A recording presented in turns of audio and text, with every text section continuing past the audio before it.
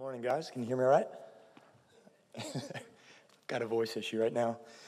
So I'm introducing Derek Armitage. He's a professor at the School of Environment, Resources, and Sustainability at the University of Waterloo. He has interdisciplinary training with a PhD in geography and a Master's of Science in natural resource planning. His primary research interests are governance of social ecological systems, as well as human dimensions of environmental change. He has a number of affiliated projects related to these issues. The first is Oceans Canada Partnership. The second is WEBS, which is Wellbeing and Ecosystem Service Bundles for Coastal Change, or coastal systems, experiencing rapid change. And then finally, with the Oceans Modeling Forum, it brings together modelers, social scientists, fisheries experts, and traditional knowledge holders to improve fisheries management. And he's focusing on herring there. So he's the author of a number of books and papers, and I want to particularly draw your attention to a paper entitled Co-Management and Co-Production of Knowledge, which serves as a foundation for the talk that he's going to give today. And I always think it's important as an early career researcher to learn a little bit more about who these professors are, who we look up to. And so I asked him a little bit about himself, and he said that learning to snorkel was a pivotal thing that influenced his interest in getting into research in marine systems, particularly among sea urchins and coral reefs off Mombasa, which I didn't get the story on. That sounds awesome. He also plays a decent game of squash, and being an American, I had to actually look that up on YouTube. It's kind of like racquetball, for those that don't know.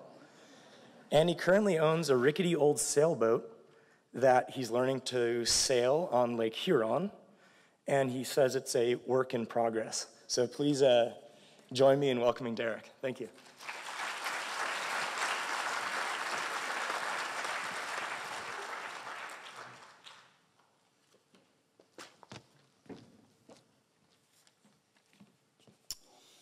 All right, well, it's great to be here. Thank you, Zach, for the really nice introduction, and I do appreciate the opportunity to talk today. I do want to thank the organizing committee, of course, and especially for taking the last spot. You know, nothing spells fun like waiting for 4 days as the anxiety builds to get here, and so I appreciate that. That's great. I do also want to acknowledge, though, from the outset, many amazing research collaborators and colleagues, including Pradeep Nayak, a close friend, and many graduate students. And their many contributions are reflected in some of the things I'm going to talk about today and discuss this morning. So it's been a fantastic week of discussions. We've talked about all sorts of things, and in particular for me, a lot of the idea of change has really been front and center.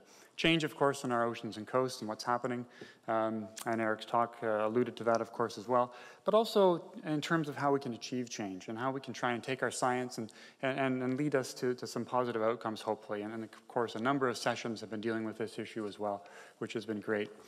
Now, I think if we're going to use our science to navigate these future oceans and coasts that we're looking at, we do have some obligations, I think, to sort of reflect a little bit critically on where we are in terms of some of these governance processes that we're inevitably going to be engaged in, to think about sort of how and what knowledge is being used to help us navigate through these different changes, whose knowledge is being used, and then think about the politics of knowledge, and those types of things, because how we co-construct and co-produce our understandings of these future oceans and coasts really is an important entry point into how we can actually navigate them and try and govern them.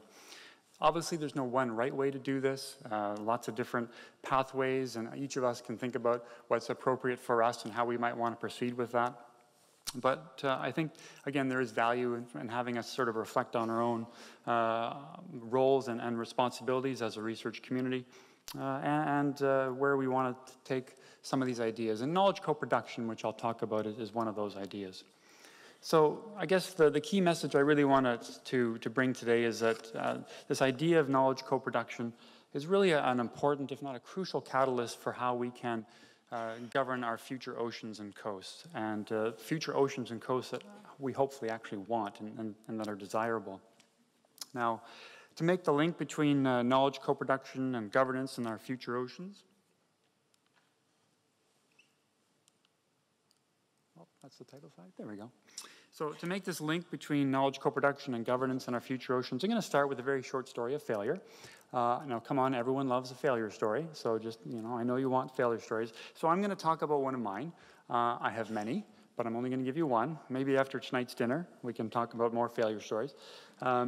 But in the spirit of adaptive management, we do need to learn from our failures. So I'm gonna share one of those. I'll then focus a little bit more on governance and some of the lessons learned from cases of more transformative governance from around the world, and focusing on what some of the ingredients are for governance success. And of course, one of those ingredients is this idea of knowledge co-production. Now, knowledge co-production is not a new idea, but it is increasingly a popular concept. It has obviously very close ties with other concepts we're using here: transdisciplinarity, science policy linkages, participatory research approaches, lots of overlap in these things, but knowledge co-production really seems to be entering the mainstream.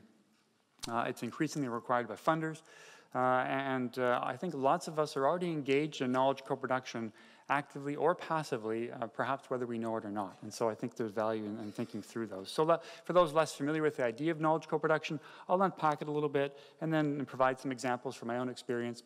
For those that are maybe more familiar with the concept, I'll also problematize it a little bit, challenge and think through a few of the assumptions and principles and ideas behind this notion of knowledge co-production. It's not a panacea, but it is, it helps us think through some of these issues of governance and how we might navigate our future oceans and coasts.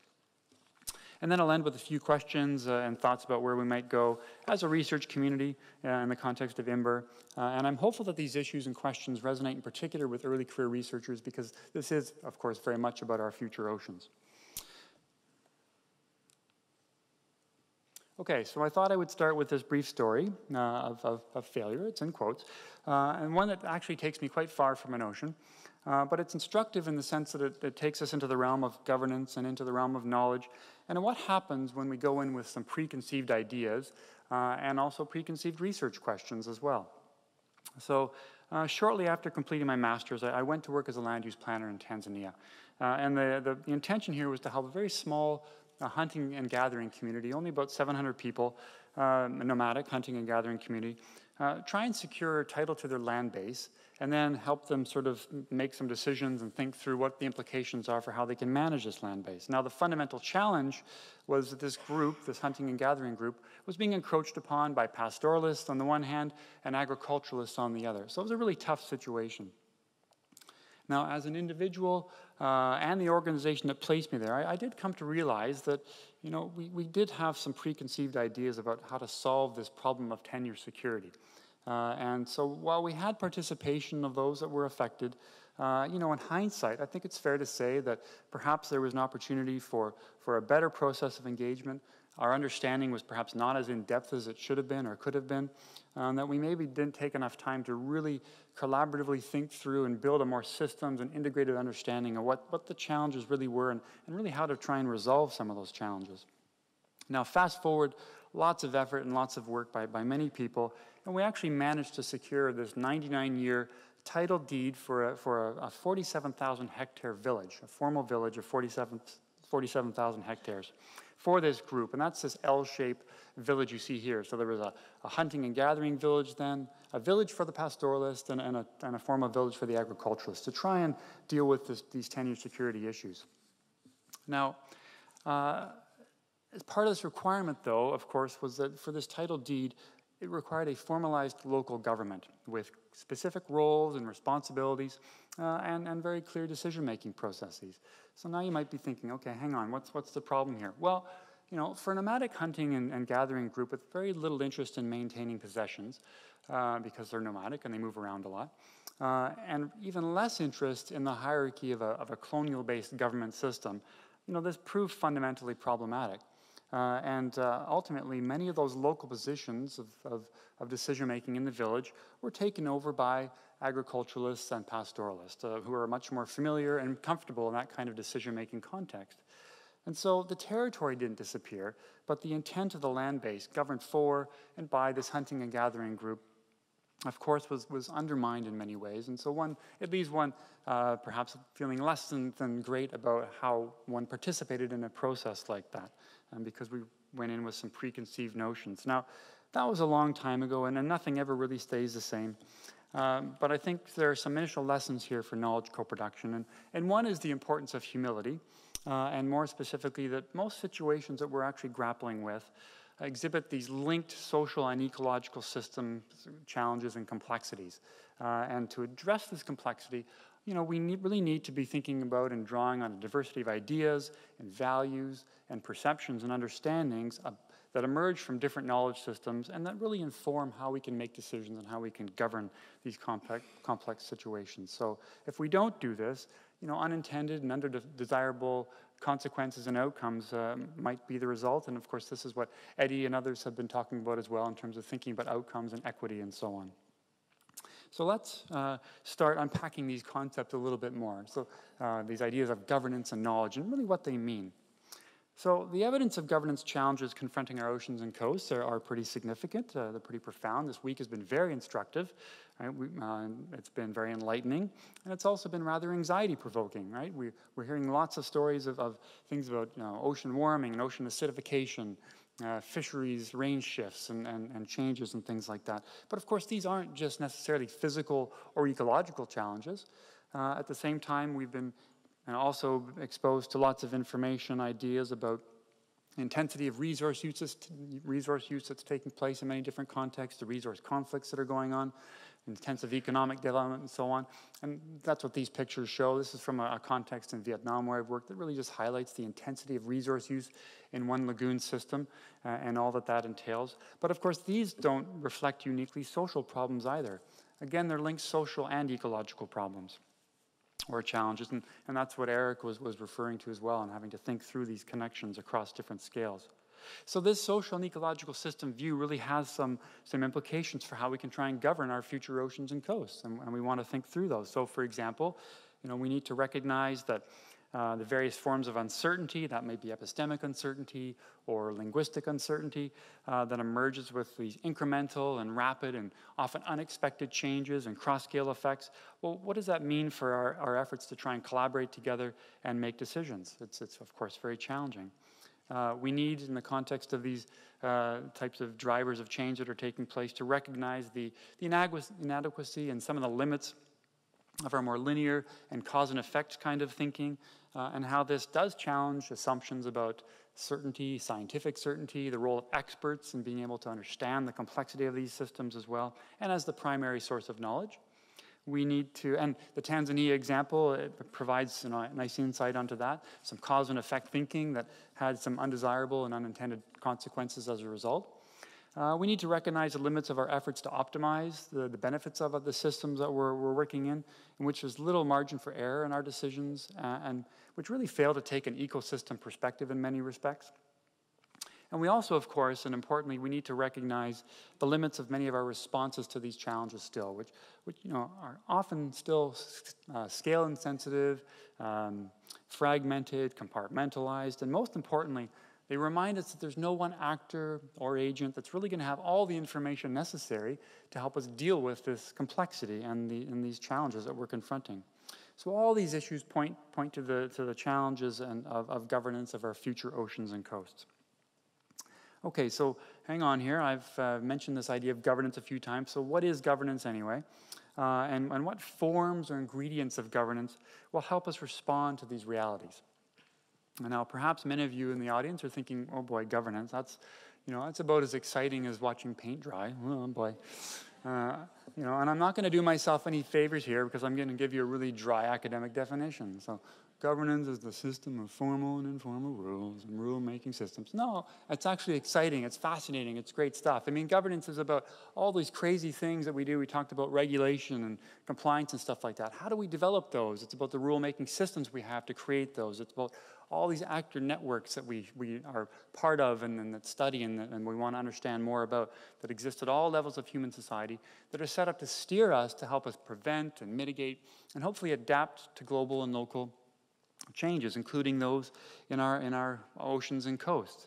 Now, so I find that a useful definition. It provides a lot of insight for us. But I would just add that in the face of the changes taking place and the evidence that we've been given this week and in many, many different talks, that governance is as much about deliberately transforming what are increasingly untenable situations, and that recognizing some of our more incremental approaches may not be always enough. And so we really need to think about how do we get ourselves moving forward in some new and innovative ways.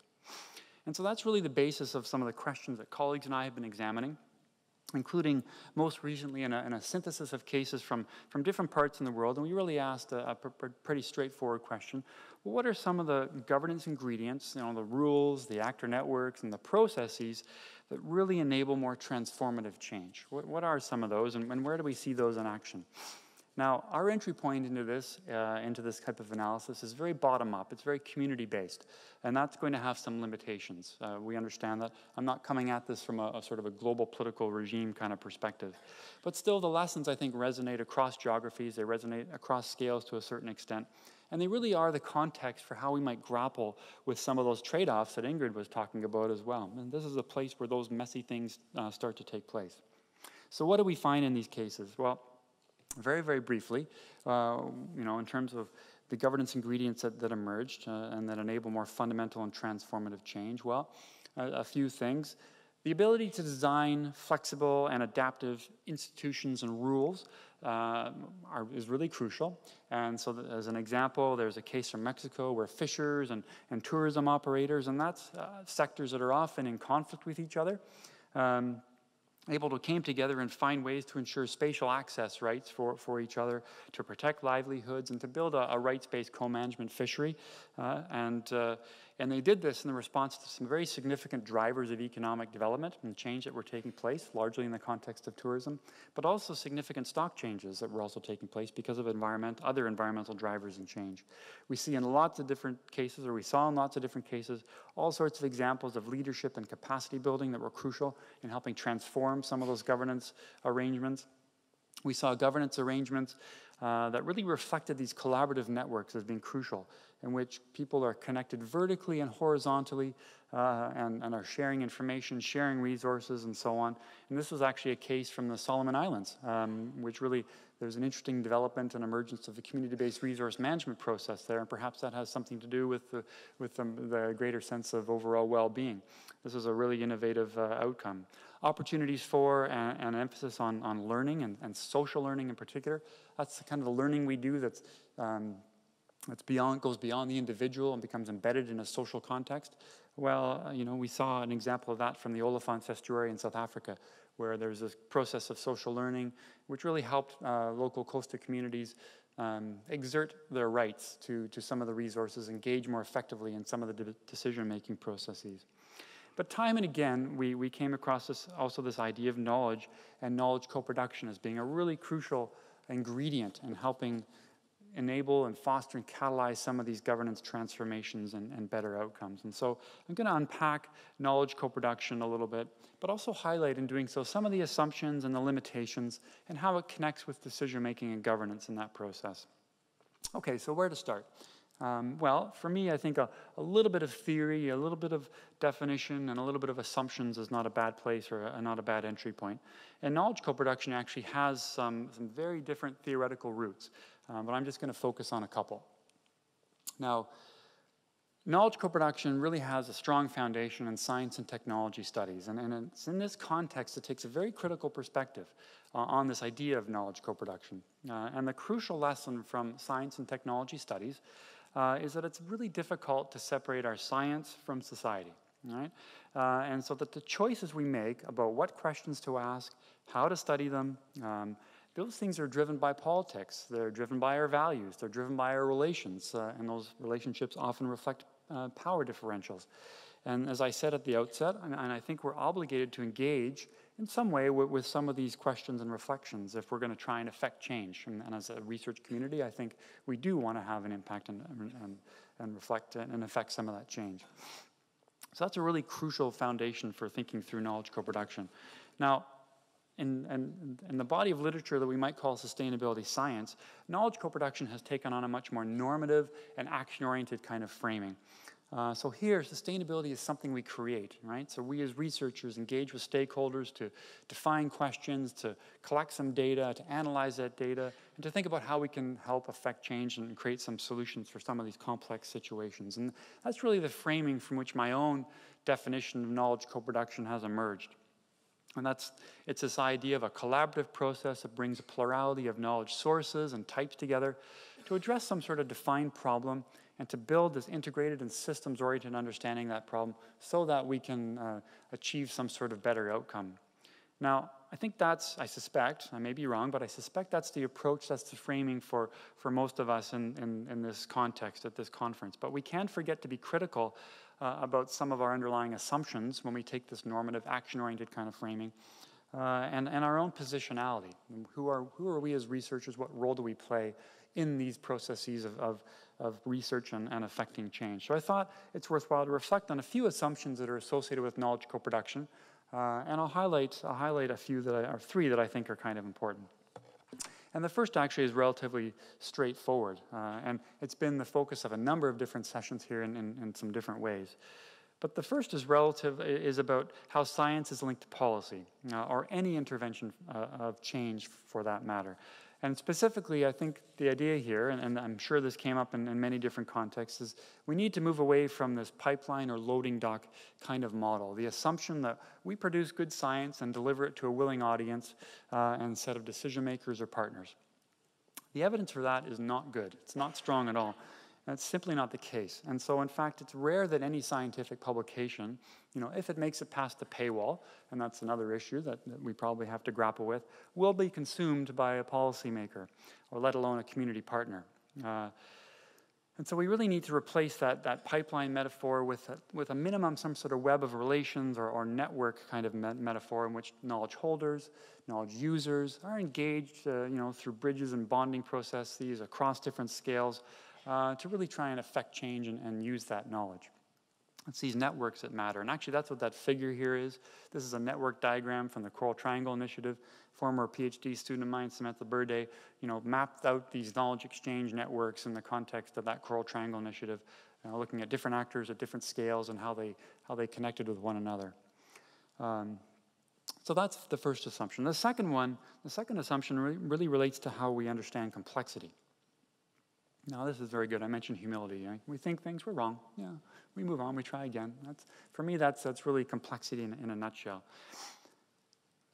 Now, specifically, in thinking about complexity, this idea of scientific knowledge really has been the dominant and universally accepted knowledge system. Now, we assume that this particular way of knowing the world is a logical starting point for dealing with complexity. But I would say let's not constrain ourselves. Necessarily, scientific knowledge and the scientific method are absolutely crucial. But it's also often produced outside of a local context, outside of the places where people are engaging with their resources and live their lives and things like that. And so we really need to be thinking a bit more broadly about knowledge. And Samia made reference to this as well in her talk. So we need to be open, I think, and much more so to local knowledge, and that's the knowledge of particular groups, specific groups, say fishers in a bay, who have a great deal of information about their ecosystems, about ecosystem change, about what that means to them and why it matters. And a great example here is from the Friends of Port Mattoon Bay in Nova Scotia, where fishers really have a detailed understanding of the bay and what's been happening with their lobster fishery. They partnered with some oceanographers and scientists and did some really amazing analyses and studies that were published in peer-reviewed papers. But it was the local knowledge of those fishers that was driving the research questions and information. And they used that knowledge to try and affect policy change around aquaculture in that province in Canada. We also need to be much more open to Indigenous or traditional knowledge. And that's the cumulative body of knowledge and practice and belief systems. It's this complex of knowledge, practices, and beliefs about relationships between people and each other and their environments. And these things are really crucial. And I think we mostly know this, and I think we're much more open to this generally, but we have to be careful with our language when we're dealing with different knowledge systems. The task is not to integrate knowledge necessarily. That's not always possible. And the task is definitely not to validate local knowledge or traditional knowledge against the benchmark of scientific knowledge in some way. Really, it's about trying to co-produce a systems-based and a values-based understanding of some of these governance challenges and what we can try and do about them. And then the third assumption that we need to be thinking on is our own, where we sit, our own objectivity, and our own positionality. So knowledge co-production absolutely is it's a methodological challenge, right?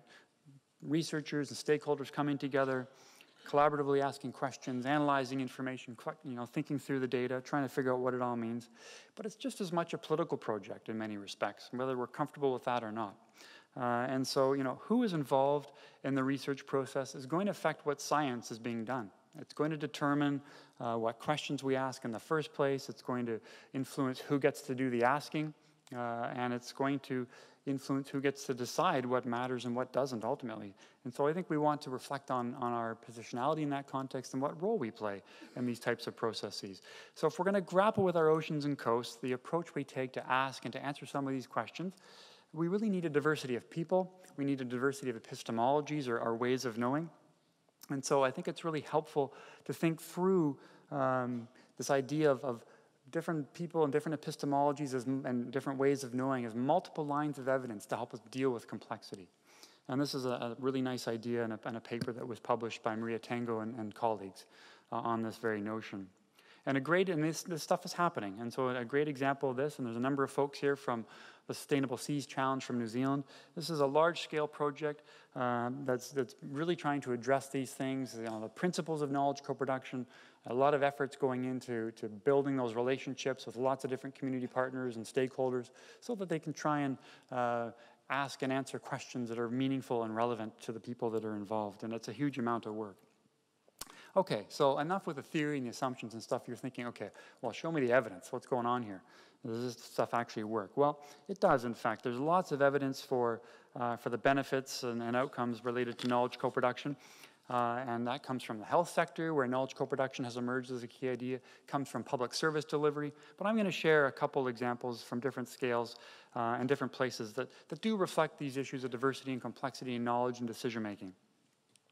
So a couple lessons from the field. All right, so the first one's going to take us up to the Arctic, and Canada's Arctic specifically, where we have some innovative co-management processes that have been developed, and partly because there's been a lot of emphasis on this idea of knowledge, right? Bringing scientific knowledge together with traditional knowledge, and doing so to try and address a range of marine mammal, wildlife management challenges. Now, a specific case where we can see this direct link between knowledge co-production and governance outcomes involves the case of the Husky Lakes beluga entrapments. And this was part of a project where we examined several cases, and this particular one focusing on beluga was led by a master's student at the time, Eric Kochel-Schellenberg. Now, the specifics for the beluga entrapment are less important than actually how it was addressed. But the fundamental problem here is that pods of beluga can end up occasionally moving to this bay, and then they get into these lakes, and then they get trapped during freeze-up and in what are relatively small open water areas where they need to surface and breathe and so on. So the issue was always, well, how do we deal with this? Do we hunt them because they're kind of like easy pickings? Do we try and rescue them? Do you just let them suffocate? So it becomes a source of conflict, and lots of different values and perspectives get thrown into the mix. So what's interesting about this case, though, is we actually can see the emergence of knowledge co-production through time and link it to governance outcomes. And so, for example, way back in 1966, the parties that were directly involved in one of these, the discovery of a beluga entrapment, were a government agency, a very colonial-based government agency, Indian and Northern Affairs Canada, and a local service club that was representative of non-Indigenous individuals who were living in a small community in the north. And this is a really crude sort of network diagram depicting very basic relationships about who is involved in making decisions about this beluga entrapment. And so according to Indigenous people whose territory this was taking place in, who hunt and are on the land all the time, there was no exchange of knowledge or experience with them about what to do with this situation. And so rather than seeking to understand the situation or learn from local hunters, the service club and the government agency attempted to rescue and feed the beluga with limited success. Now fast forward again, and there were back-to-back entrapments in 2006 and 2007. However, by 2006 and 2007, the Indigenous people of this part of Canada had much more control over the management process. And they were doing so in collaboration with Fisheries and Oceans Canada and other partners, but they were really relying on their own experiences, their own practices, their own knowledge. And we're beginning to take proactive measures about what to do in the future entrapments as they started to emerge. And so at this point, the knowledge and decision-making networks were much more dense. They were really being driven by Indigenous people, again, in partnership with many others. But the point was, all that process, the knowledge exchange and co-production process had become much more embedded. So the question is, well, what happened? Well, in 1984, the Indigenous group signed what's called a Comprehensive Land Claim Agreement with the federal government. And that's really provided a legal foundation for co-management and clear stipulations about the importance of using traditional knowledge to help in decision-making processes. And so things were slowly improving. And by 2006 and 2007, 22 years after the signing of the agreement, the co-management institutions were much more established, knowledge-sharing networks were much more established, communication processes were generally more effective. Now, are things perfect? Are they ideal? Of course not. Lots of conflicts and challenges still, but a fundamentally different set of conditions and circumstances existed between 1966 and 2006 and 2007. Now, there are a couple of lessons here when thinking about knowledge co-production as we move forward. And the first, of course, is that it takes a heck of a long time. We're looking at the order of a decade or more and 2 decades for some of these things to coalesce. And the second thing when we're thinking about knowledge co-production and valuing knowledge systems is that they may be more effective when they're institutionalized, when there's an institutional foundation or legal requirement for us to think about knowledge much more systematically and to value different knowledge systems in very clear and direct ways. And it gets to this issue of equity. So a second example that I want to touch on is something called the Ocean Modeling Forum, and Zach mentioned this as well. It's a little bit different and takes us into some different realms. And I think one of the lessons here as well is that knowledge co-production takes place in lots of different forms. It's not one sort of recipe. There's lots of different ways it can be configured. So this Ocean Modeling Forum, it's a group formed to help managers, scientists, and the ocean community to address complex issues, and that's, of course, why we're all here. Now, there are several working groups in the Ocean Modeling Forum, one of which is the Pacific Herring Working Group, and that's the one that I've been involved in. Now, the Pacific herring fishery, like lots of other fisheries, is complex. Herring stocks have exhibited dramatic declines and very slow recovery. And as a result, there have been significant conflicts over rights to the fish for commercial, but also for cultural objectives, very important for the well-being of Pacific First Nations. And those conflicts and stock declines have led to a lack of trust in the governance process. In the Canadian context, occupations of the Fisheries and Oceans office at one point, lawsuits in Alaska. And so, again, it's a pretty challenging context. And so it's in this setting that the OMF was formed to kind of reflect collectively on, well, how can we manage herring for multiple objectives, the triple bottom line idea that was mentioned, and how can traditional knowledge be incorporated into some of these quantitative models that are really used to make decisions about herring and about herring stocks. Okay, now, the core feature of the Ocean Modeling Forum are these working groups, and they're really intended to foster that co-production idea. And that is bringing a plurality of different types and sources together to build these systems-oriented understandings of what's happening in a particular issue or in a particular challenge. So for example, the membership of the Pacific Herring Working Group consists of the actual resource managers and fisheries, government fisheries scientists that are involved in making those decisions. Indigenous and First Nations representatives, some industry stakeholders, social scientists like myself, natural scientists, and of course modelers. And so we all have some very different backgrounds. And it's really in this context that the OMF is leading to some interesting and some new outputs that have been co-produced, and we're thinking about some things in some different ways, which has been really a lot of fun. It's been very thought-provoking as well. And I want to elaborate just a little bit more on an example from this. Now, a lot of decisions about fisheries, for example, really depend on these quantitative models to evaluate alternative management strategies or harvest strategies and different options. These models are, of course, very useful for dealing with complexity, but they do often reflect a particular way of knowing the world and thinking about the world. And insights from diverse epistemologies, as I mentioned previously, are not easily included, and nor are some of the broader political and governance issues that frame the questions that these models are trying to ask and answer. And so I want to give you an example of that in the context of this group.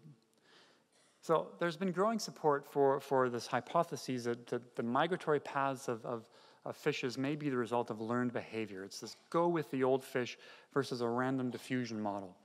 Now, why does this matter? Well, I didn't know this about a year ago. I do now.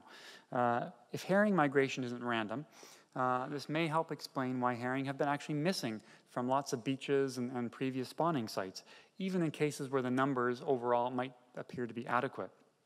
So if the older fish that spawned at a specific beach are being taken out of the system, then there are no fish left to take the next generation back to those particular sites. And this is really what it tells us, is we have to focus on much finer spatial scales when we're dealing with the management challenges of herring and trying to rebuild herring stock. Now, I find that super cool. You know, as a social scientist, what do I know about learned behavior of fish? Virtually nothing. But this is where, in my mind, it gets really cool. So there's an independent line of evidence. Again, think about that multiple bases and multiple lines of evidence to help us understand complexity. An independent line of evidence for learned migration is provided by Indigenous knowledge holders in this area. And this is actually a conversation that came about when two Ocean Modeling Forum members got together. And Harvey Kitka, who's a longtime fisherman and tribal elder from Sitka, Alaska, was chatting with Alec McCall, who's a longtime fisheries researcher, who's worked with herring for a couple decades. They realized that the patterns that they had both observed over the years shared a number of commonalities. And then other members of our working group have also highlighted similar observations in Indigenous oral traditions in Southeast Alaska and British Columbia. And they've actually documented the convergence of local and traditional knowledge really about the importance of mature fish leading first-time spawners to spawning grounds. So this congruence of knowledge, types, and sources is really striking. It became the foundation for this co-production of insights and questions and analysis about Pacific herring that probably wouldn't otherwise have taken place. And again, it has some real implications for how that the herring might be managed by the management authorities that are also involved in the Ocean Modeling Forum. So again, there's some important lessons here from this story.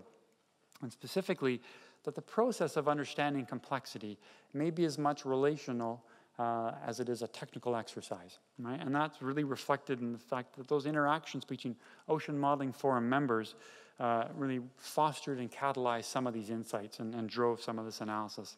And in fact, that relationship is continuing because the Ocean Modeling Forum is now participating in a herring rebuilding strategy in Haida Gwaii in the Pacific Northwest of Canada with the Haida Nation, with the federal government, and other partners as well. So some neat things that emerge from that. Okay, so time is getting short. So I want to get to a last few points. So we've unpacked some ideas of knowledge co-production and governance and why they're connected and why they matter, including some key assumptions about complexity and the importance of diversity. And I've provided a couple examples where we see these things taking place and leading to some better outcomes and being connected to governance.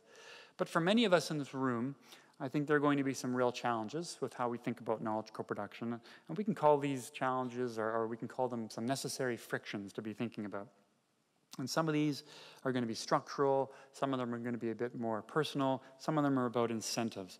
But the idea is that the theory of knowledge co-production looks good on the outside. When we flip it inside out, it gets a little bit fuzzy, you know, maybe there's a few things we've got to think through a little bit more carefully. And to remind ourselves not to idealize this concept either. Okay, and so I thought I would highlight just a few of these things that I think we need to work through. So the first is that somehow knowledge co-production and the emphasis on it might be a threat to fundamental science or some sort of repudiation of that. That's not at all the case. Again, knowledge co-production is not a panacea, but it is one way of doing things, and it's particularly helpful when we're trying to grapple with social and ecological complexity that's happening at different scales and where we're trying to affect change. So it's valuable in that context, but it's not a threat in any way to different forms and ways of knowing and threats to fundamental science. Now, in related to that, there is a view that maybe it's not safe for early career researchers. And if there's a number of early career researchers in the room, maybe you're grappling with this question right now. that is not safe because you're spanning boundaries, and in doing that, maybe you're undermining your disciplinary legitimacy of some kind, or you're falling into some sort of interdisciplinary trap. I personally don't really buy into that view. I mean, I'm in a very interdisciplinary and problem-oriented program, and our graduates are finding success inside and outside academia. And in fact, Rachel Kelly, who's here, has been leading a paper really that grapples with a lot of these issues on sort of the tips for developing a next generation of interdisciplinary researchers, and really helps us think through some of these constraints and challenges. But again, I think there's a lot of merit in being exposed to ideas about knowledge co-production, regardless of where we're coming from and what our framing is. Now, having said that, there's no question, it takes a lot of time to build relationships, clearly. And it takes a lot of time to build the trust necessary for effective knowledge co-production. And that means it's going to take a lot of money. And so funders are going to require and encourage these ideas of knowledge co-production and transdisciplinarity and much more focus on science policy linkages and so on. Well, then they're going to also have to pay for it. And in particular, we need more to support early career researchers so that you can meaningfully engage in knowledge co-production processes. Again, the Arctic example I shared took place outside of a defined research project, but we're talking on the order of a decade or more for some of these things to coalesce. And so we really need to be open-minded and aware of what these trust-building and relationship-building processes, which at the core of knowledge co-production, are all about. There's also, I think, capacity and fatigue issues we need to work through for researchers, for sure, but more so for perhaps our research partners. Lots of communities are saturated. Lots of places are saturated. And so more researchers with more questions, may not always be the answer. And so maybe we need to spend more time thinking about those longer-term relationships the extent to which we can serve as sort of knowledge brokers and serve as allies and link partners with different experts and expertise and sources of funding and things like that. The science still gets done, but it gets done in some different ways. Again, there's no one model for this type of thing. Now, our incentive structures are still not really well aligned for this, at least in academia, or at least in many parts of academia. Despite its growing relevance.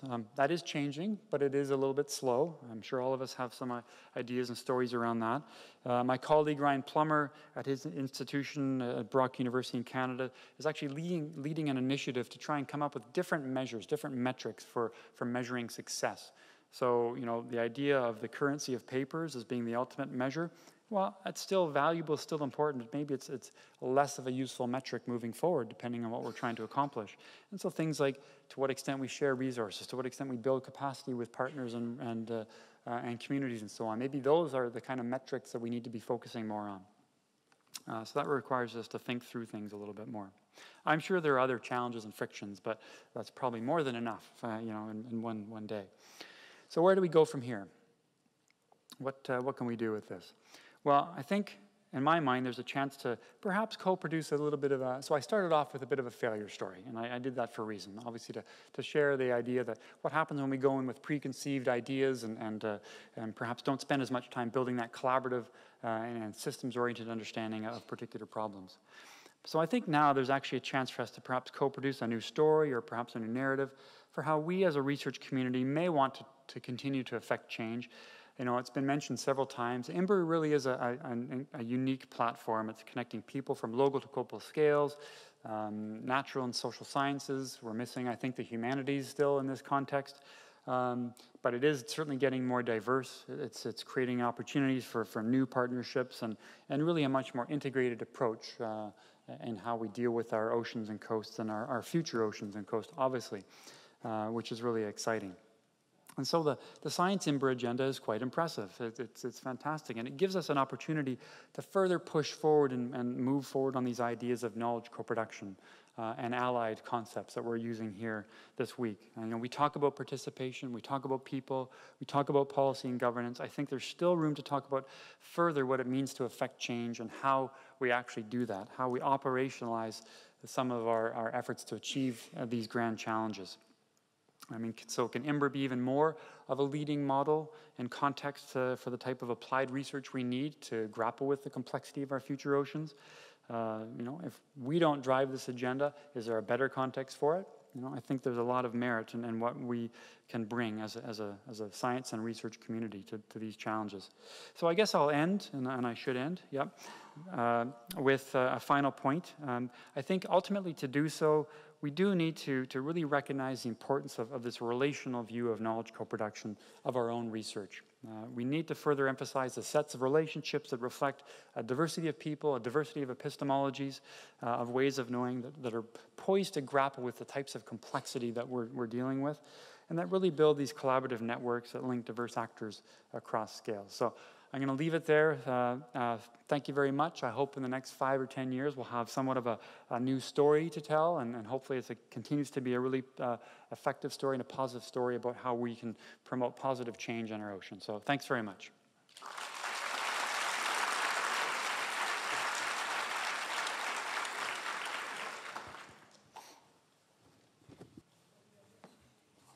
Yeah. Thanks, Derek, for... It's over here, Marion, for a stimulating talk. And one question, here. One question I would have, you talked about linking knowledge systems and knowledge types, various times. And I noted you had 2 types of knowledge there represented, the scientific knowledge, and then one kind local knowledge and another kind traditional knowledge. And my question would be, where and how is the knowledge of government at its various levels, the kind of government that has all sorts of different faces, from very collaborative and very positioned and relevant to probably also hostile and very differently positioned. But we somehow need to grapple with that as well to become more complex. Yeah, appropriately complex. Yes, yeah, we need more complexity, absolutely. Yeah, no, I fully agree with you. Of course, I'm just sort of highlighting a few knowledge systems and ways of knowing that maybe resonate a little bit more directly. But you know, policy knowledge, knowledge of government officials and different stakeholders in that context, industrial and industry partners and their knowledge base. Of course, these all are different knowledge types, knowledge systems that are going to bring perspectives that have to be grappled with. And so in the knowledge co-production process, really it's all about who you have around that, in that process, in that context. And so I wasn't trying to limit it to those 3 knowledge systems, but just use those as some examples. And in the Ocean Modeling Forum, we do have industry, we have First Nations representatives, we have those government folks as well in that context. So it's a great point. Can I ask? Thank you so much, Derek. This is Ratana. I really like, how you opened the talk about calling attention to the role and responsibility of research community, and I think that really reminds us that sometimes we tend to be perhaps overconfident in our, scientific knowledge, in our models, and including oversimplification of the world. I mean, that's the comments from our colleague here, Alusol, about, social scientists in the room would be wondering, you can't ask just one question or even a few questions to really understand what's going on. But I think one of the things that you really pointed out, and you call attention to the concept of governance.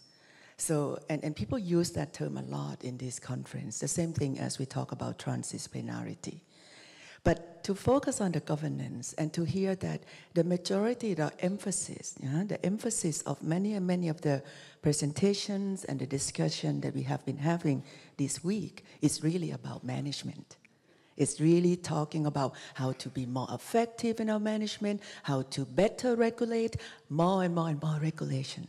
So I want to hear what you would say to us, with respect to how to really shift and change our thinking about this to make it more along the line of what you're talking about. Thank you.